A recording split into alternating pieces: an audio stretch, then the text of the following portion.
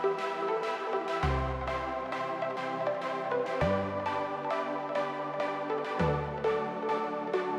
YouTube, this is Manny V. You guys are watching Inspire Your Mind. We have a lovely co-host today, Cindy.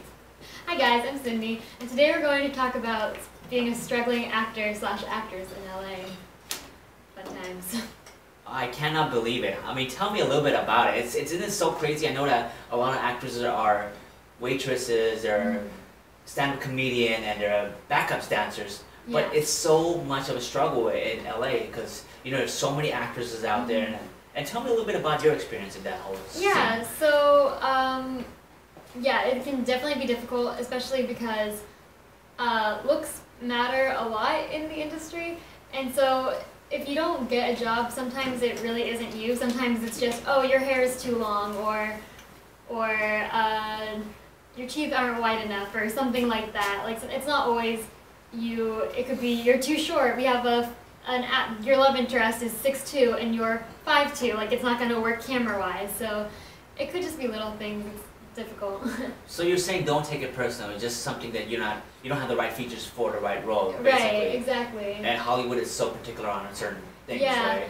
A lot of Hollywood, it's luck, hard work, who you know, right, looks, and talent. Like, it's like all 5 of those things, and it could just be one of those things that gets you a role, or it could be like 3 of those things, or like one of those things that doesn't get you a role. It's hit or miss. It's hit or miss, basically. Yeah. Either you have it or you don't have it. So what are some of the ways you would say to accomplish that objections? Be nice to everyone. Okay. That's like a first one, because you should be kind to everyone. Just as a general rule of being a human, just like be kind.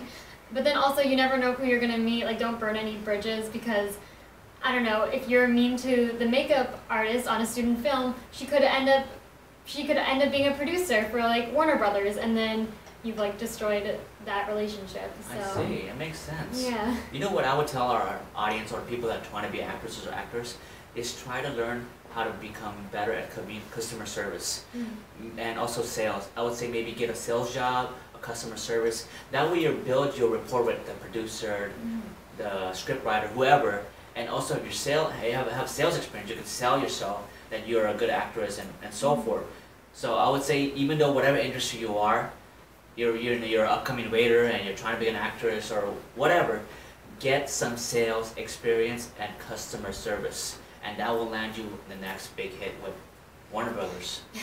Yeah, I mean, it doesn't hurt, because you are your brand. So get a website, get on IMDb, like, get on those professional sites, because it just shows that you're serious about your brand and you are willing to work. Right. So maybe start up your own channel, I would say. Yeah. And then that would help, right? Yeah, that is definitely, social media is a huge thing right now, and YouTube. So television used to be, like, made fun of, because they're like, oh, but you're not a movie, you're just a TV actor. Right. And now TV is big, and YouTube stars are sort of like, oh, you're just a YouTube actor, but it's starting to be like YouTube actors are what they want to cast in films and TV, because they're raw, they're ready, they have energy, they have people, and they're ready to give it all. They have an audience too that's watching them, so people will watch a show because they're in it, That makes sense. Social media is pretty big too. Yeah, you gotta get on social media, work on those followers. Alright, you know any actors or directors that you want to say their name or you met in person? Oh, you mean I met? Yeah. I worked with Matt Damon before. Oh, you That was pretty cool. Really? Yeah, I was on a promo. He's not an asshole, is he? No, he's very nice. He's a very nice person. Okay. Yeah. He's fun and sweet as well? Yeah, he's great. I've been on set with, like, a bunch of actors, but as far as actually, like, meeting and speaking to, like, Matt Damon was pretty cool. Oh, wow. Yeah. That's, one of my desires is to meet an actor or an actress, have maybe a lunch with them, to see how they are in real life. I mean, you see him on the set, but you don't know him as a person.